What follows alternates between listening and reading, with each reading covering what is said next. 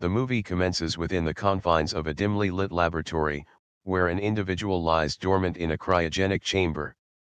As our gaze falls upon the monitor powering the apparatus, a startling revelation unfolds: the man has slumbered for over 17 years.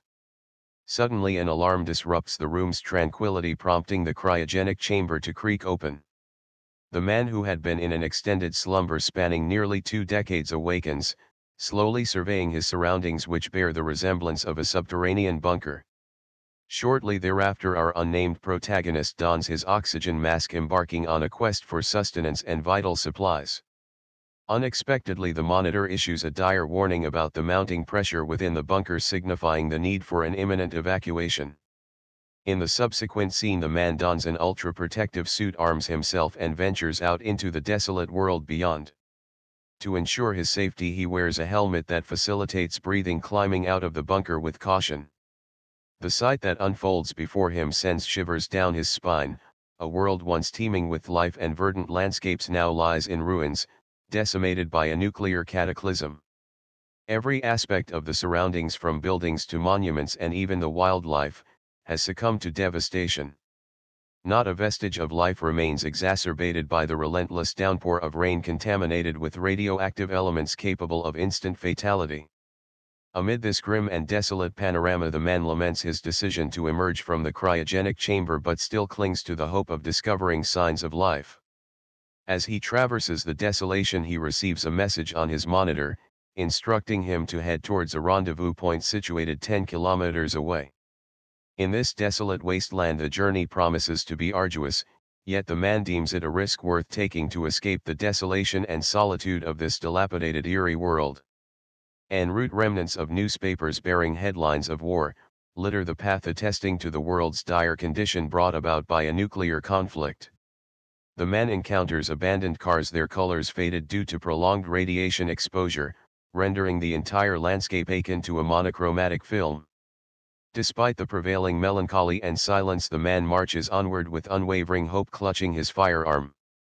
Subsequently, he arrives at a ruined edifice resembling a former government office.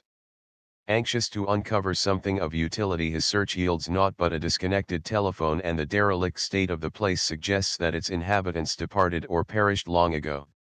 The man exits the building and continues his odyssey, though now without the guidance of his monitor, which displays no signal. At this juncture, he no longer harbors concerns about survival, but seeks the companionship of another human being. Having spent 17 long years in the cryogenic chamber, the toll on his psyche becomes evident. As he trudges onward, his monitor beeps, signaling safety and breathable air. This revelation fills the man with an overwhelming sense of joy, prompting him to discard his helmet and savor the feel of rain, a sensation he has long been deprived of. With meager food and a scant water supply, his journey to the rendezvous point seems fraught with uncertainty. In a twist of fate, the monitor beeps once more, indicating the presence of a fellow team member in close proximity, just 205 meters away.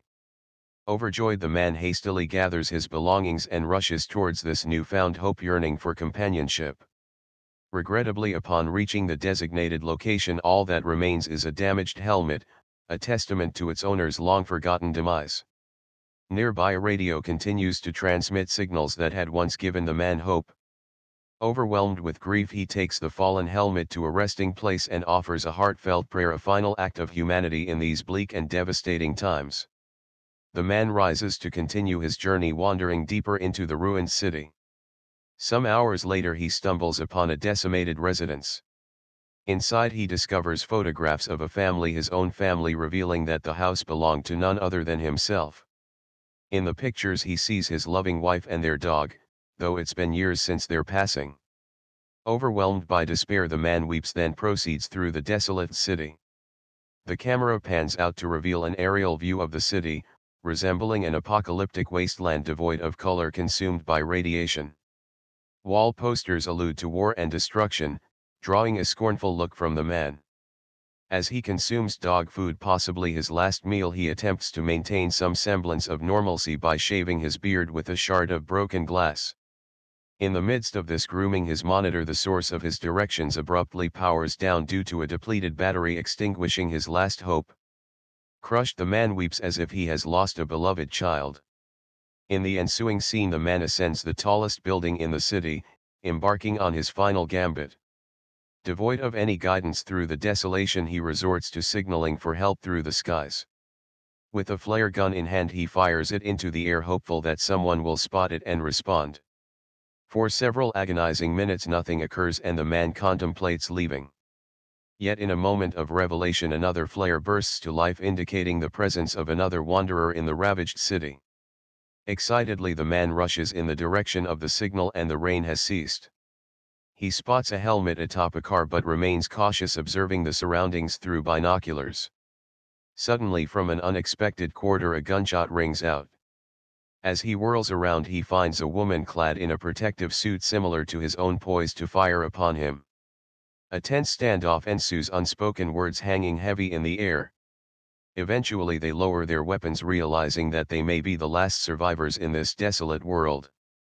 The movie concludes as the two survivors gaze at each other, sharing an unspoken understanding. With hope they contemplate the possibility of starting anew in a world forever changed.